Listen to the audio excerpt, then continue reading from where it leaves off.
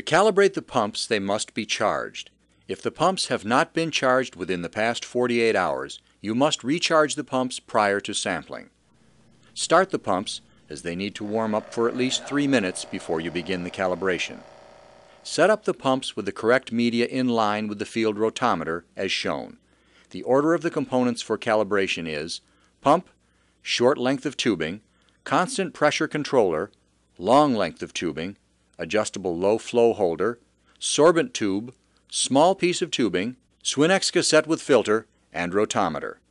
Using a tube breaker, break both ends of the tube 226-39 to provide an opening of at least 1/2 the internal diameter. Insert the opened sorbent tube into the holder's rubber sleeve with the arrow on the tube pointed toward the holder. Next, attach a short section of tubing to the exposed end of the sorbent tube. Then attach the small end of the Swinex cassette with filter to the tubing. Now attach the rotometer to the larger end of the Swinex cassette with filter. Be sure to verify the pump flow rates in an area where you are not exposing the media and equipment to the contaminant, like an office setting. All pumps have the lab calibration information on the field pump data sheets provided. The recommended pump flow rate is 0.20 liters per minute. With everything sitting on a level flat surface, check the ball float in the rotometer. Adjust the flow rate by turning the flow adjustment screw on the adjustable low flow holder until the rotometer indicates the desired flow. Be sure to take your rotometer reading at eye level and use the center of the float for the value. Do not adjust the flow on the pump at this point. Only adjust the flow on the low flow holder. After you are satisfied with the flow rate, record the value on the field pump data sheet. Detach the rotometer and its tubing.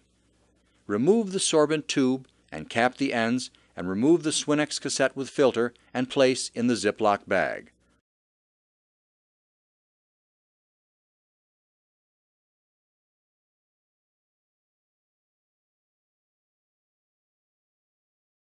Mark them for use in the post-calibration you will be performing after testing is completed. Remember, a field blank should be collected for each sample set and should accompany the monitor during all periods except actual sampling. For more detailed information, watch our field blanks video. After sampling is completed, a post-calibration must be performed on the pump. Perform the post-calibration the same way you did the pre-calibration, using the marked calibration sorbent tube, but do not make any set screw adjustments. Just record the flow rate on the pump calibration sheet.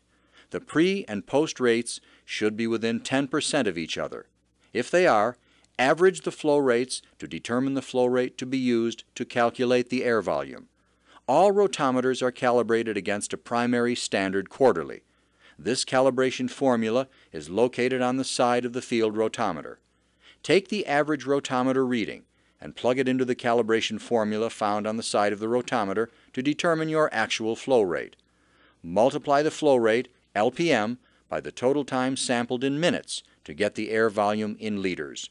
Record the total liters on the field pump data sheets and the chain of custody. If the post-sampling rates are not within 10%, OSHA considers the samples screening samples. If the analytical results show high levels, resampling is recommended. Then, complete the chain of custody form. It is important that you include all the information requested in order to ensure the turnaround time of your samples. Remove the pink copy and keep this for your records. Send the white and yellow copies in with the samples to the lab in the large Ziploc bag. Please place any unused media in the Ziploc bag marked with the orange Unused Media label.